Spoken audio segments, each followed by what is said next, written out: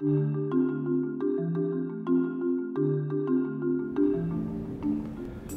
to ITU Telecom World 2017 here in Busan in the Republic of Korea. I'm very pleased to be in the studio today with the Honourable Sidie Tunis, who is a Member of Parliament, Minority Chief Whip for the Republic of Sierra Leone.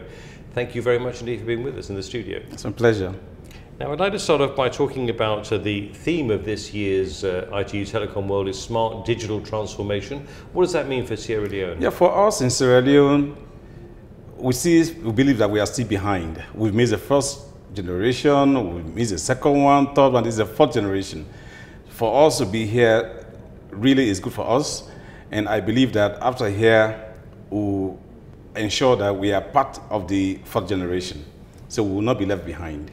And what are the key smart opportunities that you see in the next 5 years, and what do you think will be the key challenges for you?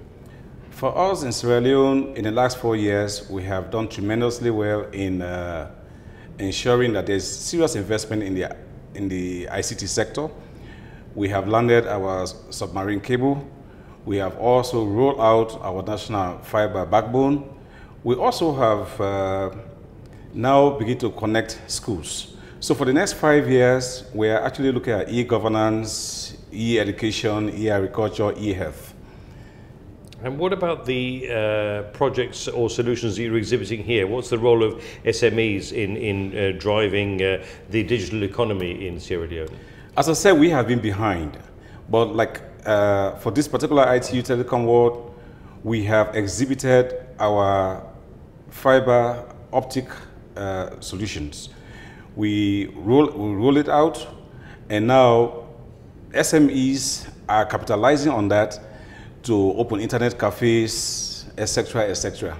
That's great, and yeah. It's going well? Absolutely, absolutely. It's going well, and we are hoping that the connectivity will continue.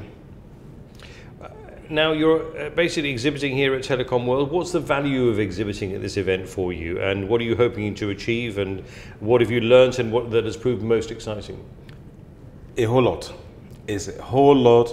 For me, the 5G Olympic thing I saw with the Koreans is so exciting.